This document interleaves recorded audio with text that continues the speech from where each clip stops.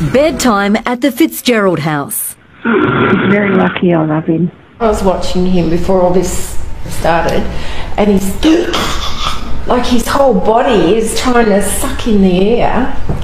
That can't be healthy. 61-year-old Martin's snoring is worse than ever, despite having surgery 20 years ago. I don't think it was a great success, and it was terribly painful. Wife Patsy has encouraged him to try a new laser therapy called NightLase.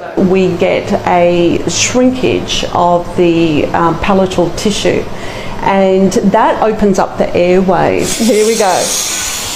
This procedure takes just 20 minutes, and what's most appealing for patients is that there's no surgery and no need for anaesthetic. No pain, no discomfort. The real difference is when I wake in the morning, I'm feeling a lot fresher than I used to. 50-year-old Chris Carey has almost finished his treatment after a sleep study found snoring was waking him up 26 times an hour. Snoring is a partial obstruction of the throat, and sleep apnea is a complete obstruction. So even snoring is not a healthy thing. At least 3 treatments are recommended, and patients may be able to claim some money back on health insurance. I was more than happy to do anything to create a bit of peace and harmony at home. Georgia Main, 7 News.